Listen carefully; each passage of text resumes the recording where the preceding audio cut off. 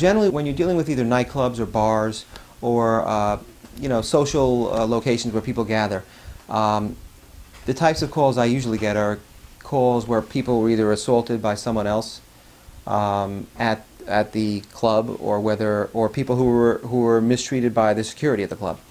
So let's handle one at a time. In the cases of somebody who was mistreated by security, it's really a simple case of what exactly happened and whether or not security had the right to treat them the way they did.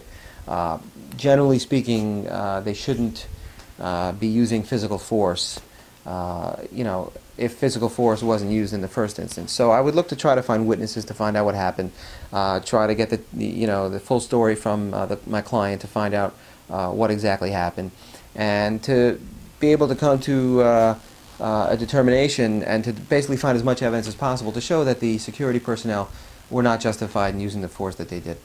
In the first scenario, where the client may have been assaulted by other patrons at the club, there's a few things we look for. First, we look for, was the club on notice that this type of behavior goes on?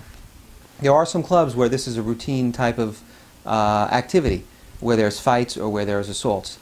In that situation, the club is on notice that they have to provide security, adequate security, so that when these things happen, they can be dealt with right away and broken up. So that's the first thing I would look for. The second thing I would look for is to say, was the security they provided adequate? If you have one security guard in a club that has 1,000 people, I would argue that that's inadequate. Another thing we look for is to see what were the actions of the security personnel. How long before the fight arose did they have an idea that there might be a fight? Often these things don't happen in a vacuum where somebody just throws a punch out of nowhere.